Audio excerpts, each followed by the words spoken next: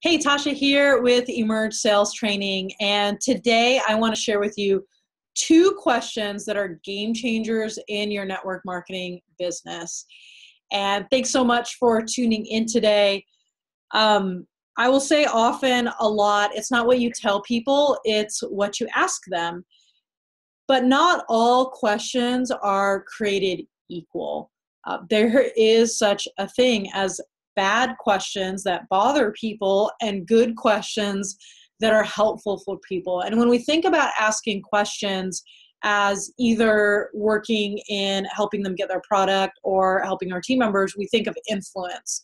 And when we ask questions, what we really want to be able to do is help the other person come up with the best answer that works for them, to engage them in their thought process. So here are two questions that I've recently learned from leaders that have abilities that are superior to mine. And they've blown my mind, and they've really, really helped me in really both areas, from a sales and enrollment perspective and also from a leadership perspective. So I'm going to give you the two questions real quick. First question is, how will reaching this goal impact your overall quality of life?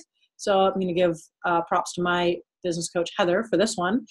And then the second one is, how will you hold yourself accountable to these action items?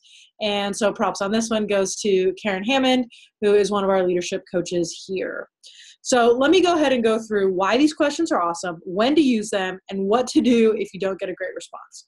So this first question, how will reaching this goal impact your overall quality of life? So when do you talk about this? Well, this will go after any time in either your sales conversation or a business overview or recruiting conversation, when you might ask them at the beginning, tell me more about your goals. Like, tell me about your health goals, maybe in a sales situation, or tell me about your income goals, right? That's a good start. And then we say, tell me more, what else? But follow that up with this question.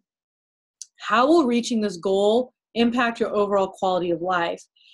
Here's why this is important. People don't care about the goal necessarily. They care about how the goal will impact their ability to have a better life.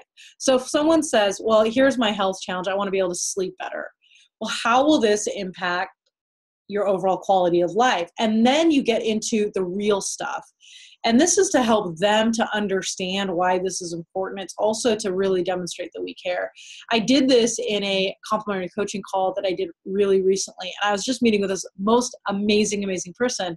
And so we talked a little bit about her income goals and her goals for her business. And then I asked this question: how will reaching this goal impact your overall quality of life? And you can see her eyes light up and her starting to talk about how it would mean she would get to go visit her grandchildren.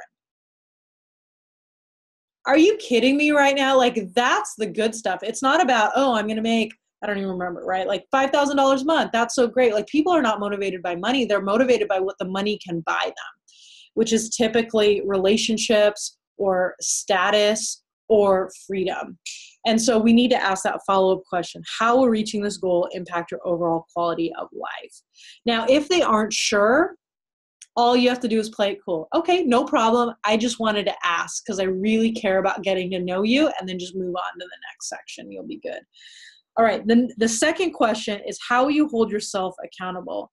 And when you use this is at the end of a coaching call. So your team member says, okay, these are my commitments. This is what I'm going to do to reach my goals in the next couple weeks or whatever.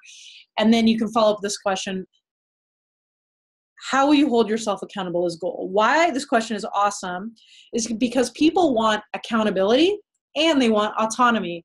And the big mistake that we make as leaders, and I've made this mistake over time, which is why I don't even ask this. Like, when I coach someone, I tell them I don't do accountability because I don't want to babysit them, right? I'm trying to develop leaders.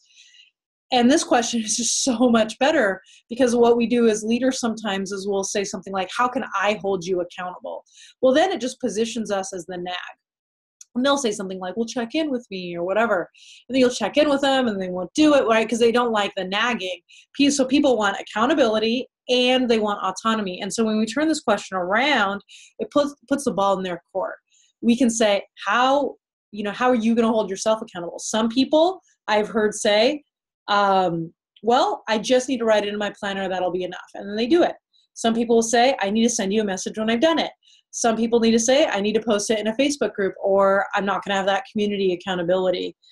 And I just think this is so awesome. And another really key insight on this is that what works for one person from accountability does not work for another. And sometimes we get caught up in, okay, I want everyone to fill out this accountability tracker and send it to me Friday afternoon. Now, if you need that communication, that's one thing. But if you're just trying to get at holding them accountable, well, what if they hate trackers? And if they hate that and you tell them you need to send it, then it's going to break down some of your trust. But if you turned it around and said, what do you need to do to hold yourself accountable to these goals? And they say, you know what, I need to send this to you, then it's going to be a completely different relationship. And I think that's really, really, really cool. If you ask this question and they don't know, so you say, what do you need to do to hold yourself accountable? Say, I don't know.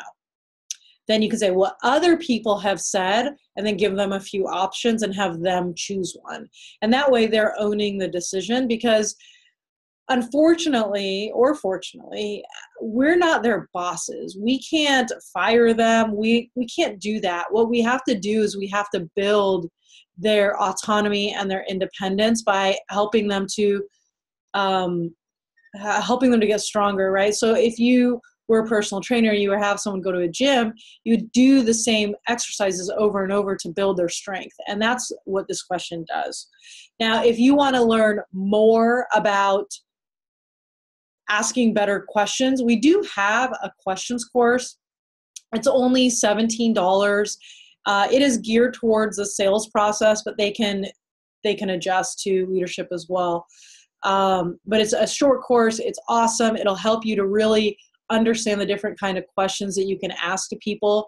So just click on the link above there, and you can register for that and start watching that right away if you want to continue this conversation.